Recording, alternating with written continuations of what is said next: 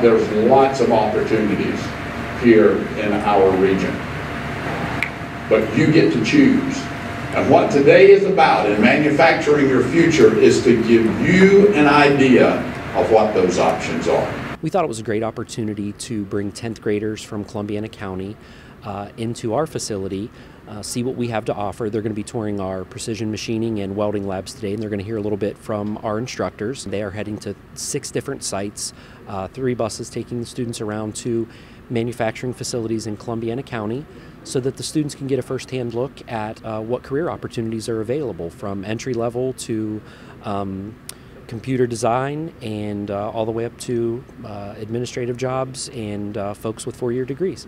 You know, these are our future leaders, whether it's in the workforce or community leaders, business leaders, politics.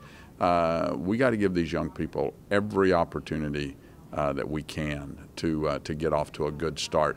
Not every child, not every young person wants to go to a 4-year college. You know, working with their hands, going into a trade, learning a skill. That's what today is all about, is to let them know that there are options out there. You know, we got 10,000 Americans retiring every single day. We got a workforce issue that's not going to go away anytime soon.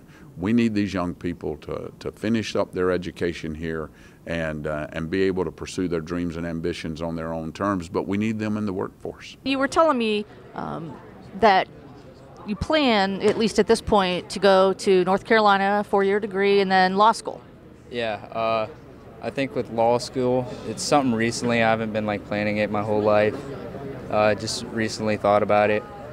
But coming here, because I'm not 100% sure on anything, I can see other jobs and possibly come to the Career Center and get a job more than minimum wage to help pay for all that.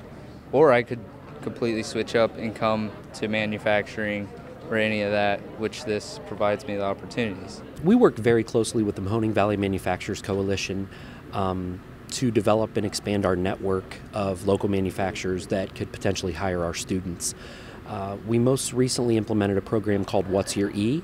And we encourage each student within their first month of school here at the Career Center to set some goals, whether they want to be enrolled, employed, or enlisted, and then we help set them on that path and provide the supports. Obviously they, change their mind and may decide to take another pathway, but as far as our precision machining program, we participated in a pilot program last summer where our students that were in precision machining that had earned NIMS credentials were able to apply for positions for a pre-apprenticeship between their junior and senior year.